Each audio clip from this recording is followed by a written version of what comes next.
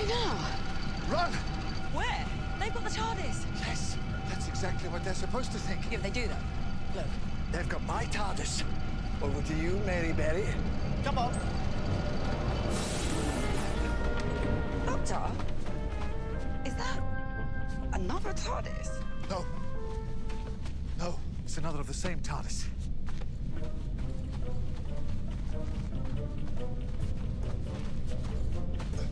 Hang on, the windows are the wrong size. Inside, quickly. Take off, now. Deep space, anyway.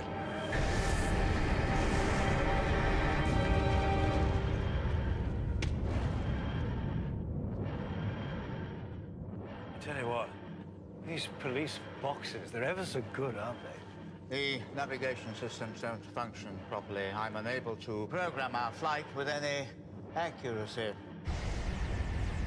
So, my dear, I presume you travel with him. Used to. Kind of miss it. Well, he clearly misses you.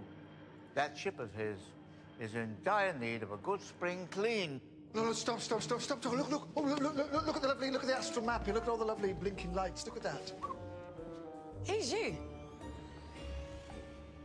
He is, isn't he? He's you. He's one of your old faces. I find I'm lagging behind a tiny bit again. Not those again. I forbid it. There you go. I was right. Asymmetrical. I said that. Same difference. If her face was based on a human original, perhaps identifying who that was will tell us what we need to know about testimony. Why am I wearing these? Because I love it. Never take those off. What's browser history? I'm trying to match her face in the TARDIS data bank, but there's hardly anything in it yet. We need a bigger database.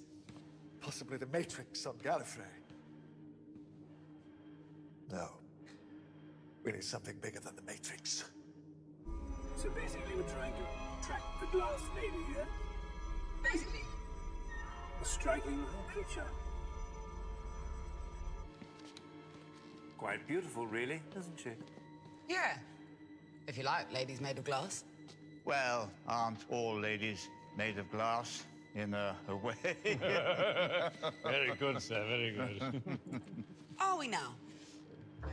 Oh, my dear, I hope it doesn't offend you to know that I have had some experience of the fairer sex. Me too.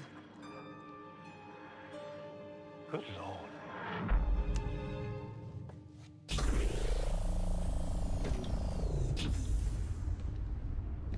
Where are we? But you steered the ship. You piloted her perfectly. We are at the very center of the universe. Out there is the most comprehensive database of all life anywhere. There is just one little problem. Which is? It wants to kill me.